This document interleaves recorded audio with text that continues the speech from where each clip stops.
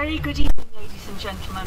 A warm welcome to this last concert of the festival in Hagia Arena, which is one of the most astonishingly atmospheric concert venues I think I've ever been in my life. It's been a huge privilege to do the series of talks to introduce this series of extraordinary events. Now, tonight's concert is entitled The Mozart Miracle. And really, how could we think anything else of this best-loved of musical geniuses? Tonight we're going to hear two of his violin concertos and the Sinfonia Concertante for violin and viola, all of which are quite early works. The concertos written when Mozart was all of 19 and the Sinfonia Concertante just 3 years later. Yet they are no less miraculous for that, possibly even more so. Despite this, Mozart's relationship with the violin as a solo instrument was not an altogether happy one. And I thought it might be interesting tonight to have a look at the threads of connection that form a few key elements in his attitude to writing for this instrument. Namely, his relationships with his father, Leopold Mozart, with the instrument itself, and with his friend and later influence-in-chief, Joseph Haydn. First, a very short assessment of how we regard Mozart today and what the violin concertos contribute to that view, assuming, that is, there is one. Mozart's music is, in a funny way, a little bit like tofu. It kind of soaks up the flavour that you add to it, and these different flavours vary considerably, really, from era to era. For some, Mozart is boxed into a nice little early music pigeonhole. For others, he's the first romantic. And that view is starting to be mentioned a little more often these days. I think there's quite a lot to support this. It's interesting that Goethe's seminal, controversial and archetypally romantic novel, The Sorrows of Young Werther, was published when Mozart was 17 years old. And later on, the great poet dreamed of Mozart setting his Faust to music.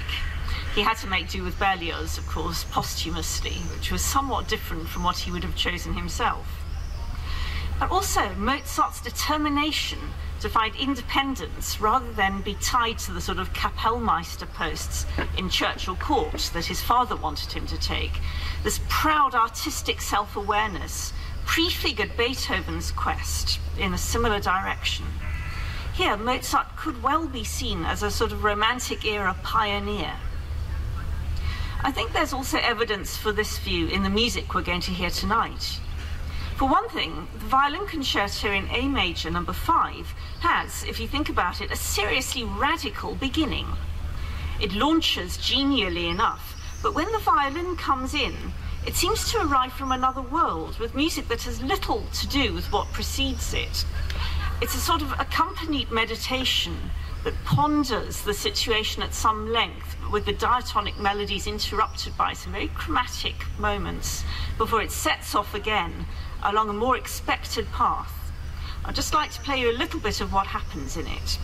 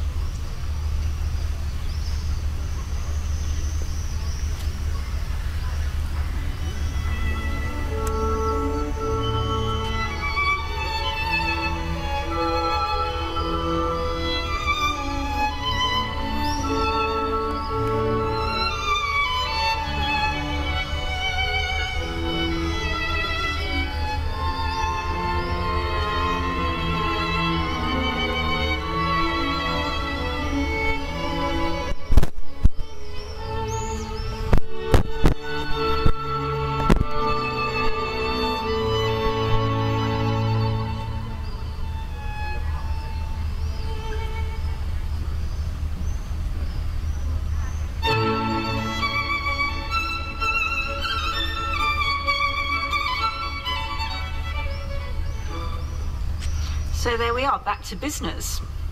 Mozart, of course, had particular strengths, just as anybody has, and among his greatest strengths was opera. He loved the human voice, fell in love repeatedly with singers, notably Aloysia Weber, the sister of Constanze, whom he later married. And his empathy for human predicaments of all kinds shines out from virtually every corner of his operas. The way he treats the violin in his concertos is virtually as substitute for the human voice. If you read Leopold Mozart's treatise on the fundamental principles of violin playing, you'll find that one of his prime instructions is that the violin should aspire to the sound of a singer. I think that extract we just heard proves how closely Wolfgang Amadeus could obey his father's directive. If vocal writing was one of Mozart's strengths, another was the keyboard. It's rather telling that he composed 27 piano concertos, but only 5 for violin, plus a few standalone adagios and rondos. And despite the violin concerto's beauty and inventiveness and absolute apparent perfection, it's actually the piano concertos that went on to be the most interesting, sophisticated, and significant of his concerto works. As I mentioned, the violin concertos are all early works. Numbers 2 to 5 were probably written in 1775. Over the years, he went on to compose more than 30 sonatas for piano and violin. But note the order of the instruments. Usually, especially in the early ones, the piano is the one that takes the lead. Essentially, they are for piano with violin accompaniment rather than the other way around. It's only later, in great works such as the B-flat Sonata K454, which is a virtuoso masterpiece, and enormous fun to play, I have to say, that the instruments become truly equal partners. So what's really going on here? What does this tell us about Mozart? If you read his letters, you soon gather that he was absolutely at home at the keyboard, adored the forte piano, and won huge admiration for his skill at playing it. Yet around the violin, his words often seem suffused with frustration and discomfort. He played the instrument well enough during his child prodigy touring days. Once he played a minuet on the violin to a customs official at a border crossing as a small boy, winning the family a happy wave through. But as time went by, his interests became clearer. Later, when he plays the violin, he often plays second violin, and when he plays quartets, he prefers the viola, while it is Haydn who leads their group as first violin. It seems, if you read not too far between the lines, that Mozart may associate the violin with matters he doesn't really like, notably control by others and submission to authority. Another issue, of course, is that if you play the violin, you are usually dependent on your co-musicians for the total effect. And if you're Mozart, they have got to be good enough. In a letter of October 1777, Wolfgang writes to his father from Augsburg, saying that he's just played a trio by Hafenender on the violin and would have liked to play more. But, quotes, I was so badly accompanied that it gave me the colic, he said. Then he describes the local orchestra playing through one of his symphonies, during which he sat with the violins. But again, he says, the orchestra here is enough to drive you mad. And he takes exception to some sort of tasteless personal prank that they've played on him. Orchestras don't seem to have changed very much in essence over the years. Present company obviously accepted. Though by all accounts Mozart was an excellent violinist, he seems happier and with more to say and more independently on the viola. And it's intriguing that aged about 22, he probably played his new Sinfonia Concertante for violin and viola, with his father taking the higher instrument. And there's the real rub. His father was the family violinist. Arguably, the greater freedom that Mozart felt with the viola in his hand is represented by the almost violently emotional qualities of the Sinfonia Concertante's slow movement, which seems light years ahead of anything we find in the admittedly beautiful violin concertos. Again, this feels like Mozart as the first romantic. He had experienced his own first big romantic disappointment by then. Aloysia Weber had turned him down. But somehow even that doesn't feel like enough to explain the miracle of such intense sorrow that comes out of this music, something that truly points the way forward to the Romantic era. Sorry, dear violinists, but just listen to this and note the way that the violin tends to make a statement only to have the viola extend or subvert its thoughts.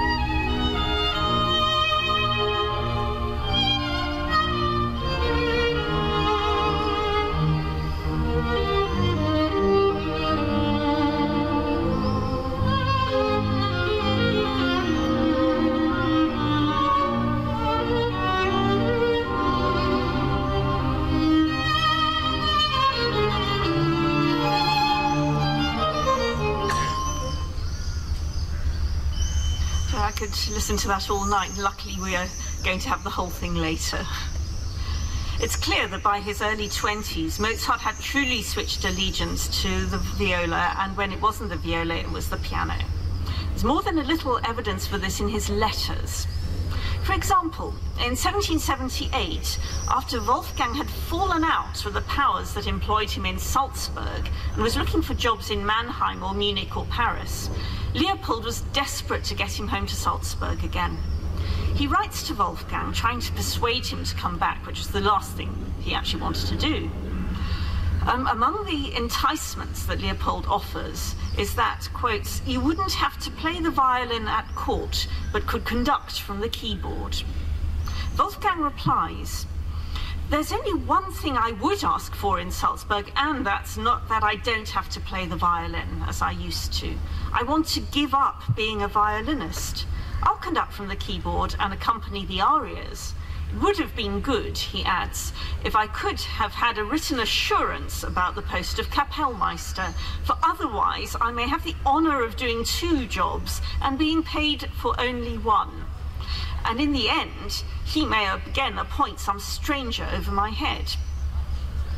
Leopold somehow manages to take this very valid concern personally. The more you read of Leopold Mozart's letters, the more unreasonable this man seems. Having got his prodigy son off to a very dubious start of a career by parading him and his sister Nannerl around the great courts of Europe like the proverbial performing monkeys, he condemned the hapless Wolfgang to the backlash of jealousy and cynicism and resentment that inevitably followed in its wake. The same things happen very often to prodigies today.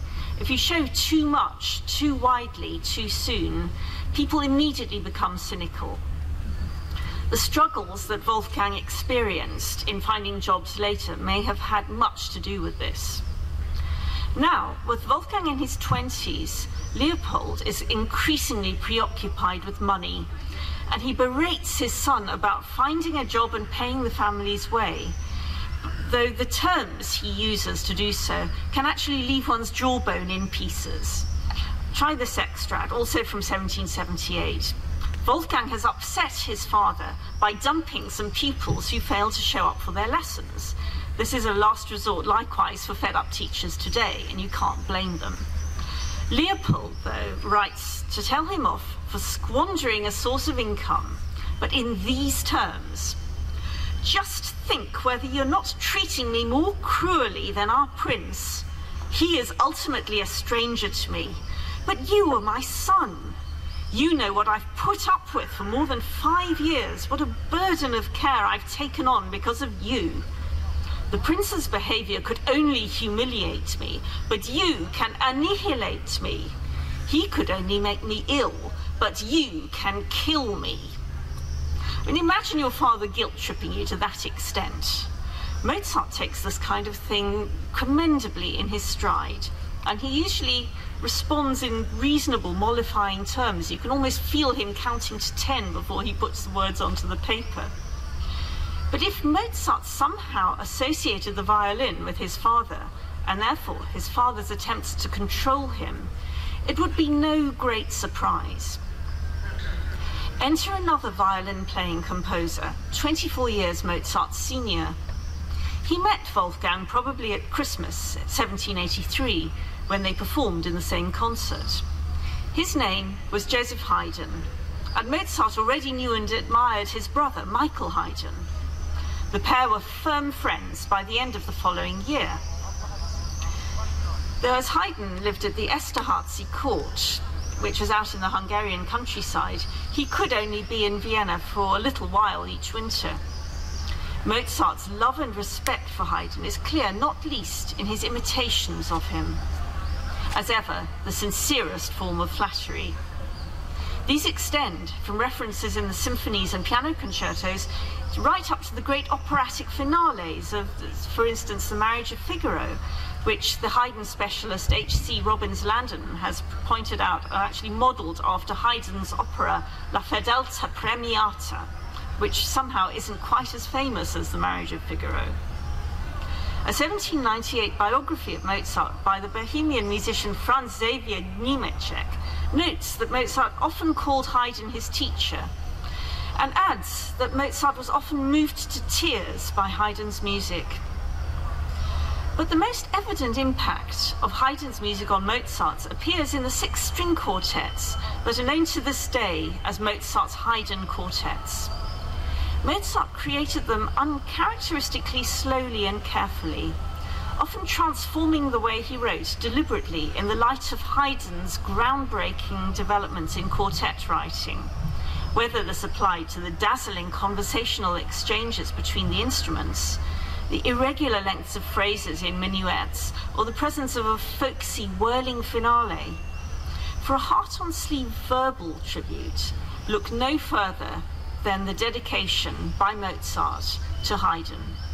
Mozart writes, "To my dear friend Haydn, a father, having resolved to send his sons into the great world, finds it advisable to entrust them to the protection and guidance of a highly celebrated man, the more so since this man, by a stroke of luck, is his best friend. Here then, celebrated man and dearest friend, are my 6 sons. Truly they are the fruit of a long and laborious effort, but the hope, strengthened by several of my friends, that this effort would, at least in some small measure, be rewarded, encourages and comforts me that one day these children may be a source of consolation to me. You yourself, dearest friend, during your last sojourn in this capital, expressed to me your satisfaction with these works. This, your approval, encourages me more than anything else, and I thus entrust them to your care and hope that they are not wholly unworthy of your favour. Do but receive them kindly and be their father, guide and friend. From this moment on, I cede to you all my rights over them. I pray you to be indulgent to their mistakes, which a father's partial eye may have overlooked, and despite this, to cloak them in the mantle of your generosity, which they value so highly. From the bottom of my heart, I am, dearest friend, your most sincere friend, W.A. Mozart. Haydn more than reciprocated this admiration. He wrote in one letter to an opera house head honcho declining a commission for a new opera buffa, and he says, I should be risking a good deal, for scarcely any man can brook comparison with the great Mozart. Prague should hold him fast, but should reward him too, for without this, the history of great geniuses is sad indeed, and gives but little encouragement to posterity to further exertions. And unfortunately, this is why so many promising intellects fall by the wayside. It enrages me to think that this incomparable Mozart is not yet engaged by some imperial or royal court. Forgive me if I lose my head, but I love the man so dearly. There's a more personal tribute still. When Mozart was living in the Domgasse in Vienna, he invited Haydn to meet Leopold, who was visiting from Salzburg. It was February 1785, and to celebrate Haydn joining the Freemasons, they played together through the last three of those string quartets. Leopold then wrote back to his daughter Nannerl, Herr Haydn said to me, I tell you before God and as an honest man that your son is the greatest composer I know, either personally or by reputation. He has taste, and moreover the greatest possible knowledge of the science of composition. It is tempting to think, and I feel not wholly implausible, that in Haydn, Mozart may be found an alternative father figure, and that Haydn, who was childless, found in Mozart a surrogate son. Haydn was referred to by many of his contemporaries, including Mozart, as Papa Haydn, perhaps because of his generous personality. But he really was a musical father, and not only for Mozart, but also for Beethoven, who was in fact his direct pupil and learned more from Haydn than he, Beethoven, really liked to admit later on. As for Mozart's violin writing in the so-called Haydn quartets, his view of the violin now has become quite exquisite, with Haydn himself implicitly playing the first violin part. The writing is collegial, intimate, friendly, conversational, eloquent and balanced. And I really feel that if I was to choose my Desert Island Discs pieces, one of those quartets, possibly the C Major Dissonance Quartet, would be first and last on that list. I do recommend going and listening to it. There's one special quality that Mozart and Haydn shared that I'd just like to point out in the context of the pieces we're hearing tonight. It's a sense of humour.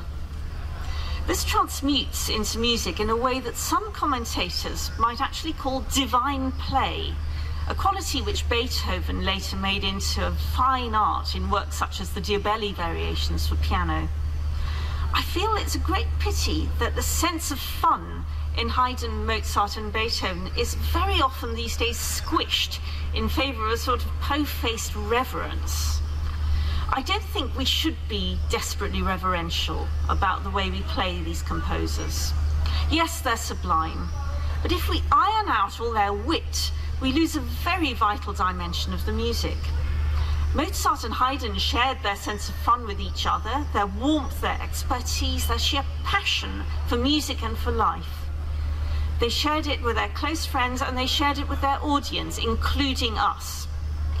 It's interesting that in the Enlightenment, which was such an influence on Haydn in particular, the concept of humour was more important than we often credit it for. It was seen as a vital tool in order to reach and engage with the audience. Therefore, if we suffer a sense of humour failure while playing certain pieces by these composers, we're actually missing the point and letting them down. Our reverent attitude is not about their music, it's about us. Mozart's humour was there from the start, And though Haydn's famous wit later enhanced his own, we can still find it in his early works, especially the Sinfonia Concertante.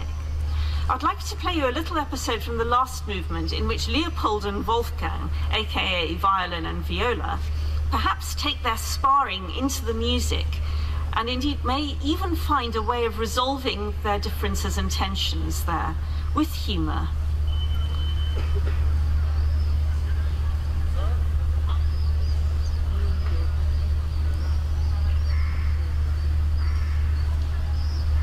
Sorry, the machine is playing up a little, but it'll be right there.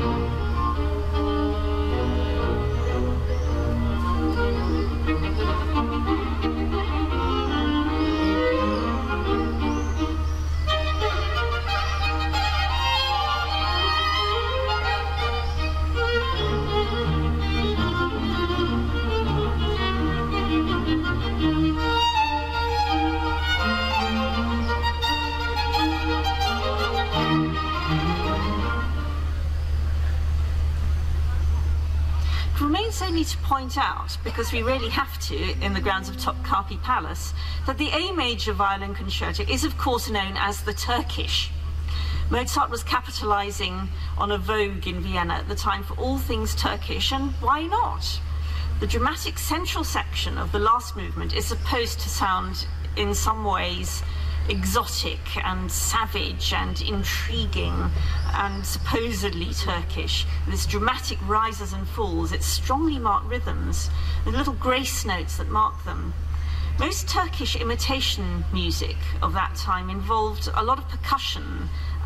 Mozart's Rondo alla Turca from his A minor piano sonata made use of some newfangled stops on the forte piano of the time, which you could pull a knob or press a knob and something would jangle and something would thump, and all sorts of exciting things would happen that you never get on a Steinway these days. In the concerto, these effects are confined to the cellos and basses, but I will leave it to you to decide for yourselves how Turkish or otherwise this music really sounds when we hear it later. But I hope that tonight, one way or another, it will provide a slice of super sweet, top quality Turkish delight from the Grand Bazaar to delight us all. Thank you very much for coming, and thank you for attending all these talks during this very special week, which I've loved. Thank you.